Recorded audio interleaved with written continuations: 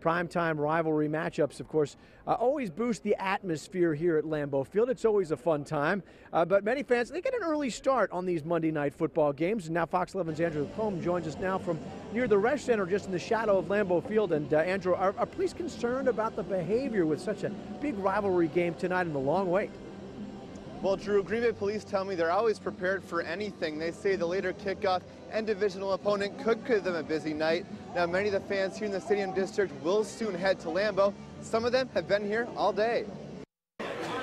These brothers say there's more time for fun when the Packers kick off at night. A lot more partying, a lot more drinking, a lot more activities before the game. Oh yeah, we'll spend more money this time than we did in the past. They started their Monday at 10 a.m. at Stadium View in Ashwaubenon. Jerry Watson owns the bar that's a couple blocks away from Lambeau. I don't make any money on food. You make money on drinking.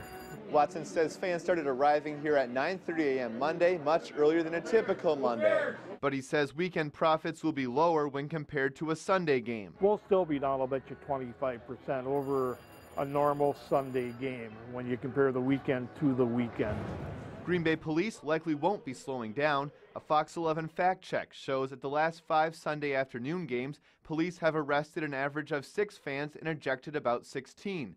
At the last 5 primetime games, police have arrested an average of 14 fans while ejecting 44. Drinking times are extended, so clearly that in and of itself makes things more difficult and complex once the game starts. Lieutenant Ramos says situations can also get more heated when the Packers are playing a rival. Clearly we're going to be on guard and think that this person had an opportunity to drink more that day.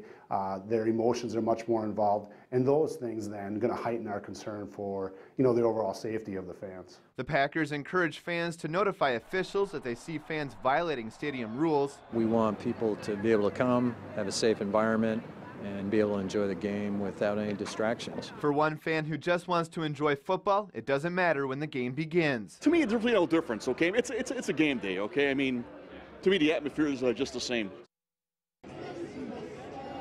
Stadium View will be open until 2 o'clock tomorrow morning. Now, Green Bay police say they will be looking for drunken drivers after the game. They hope people who chose to drink all day have planned a safe ride home. Live in Ashwaubenon, Andrew LaCombe, Fox 11 News.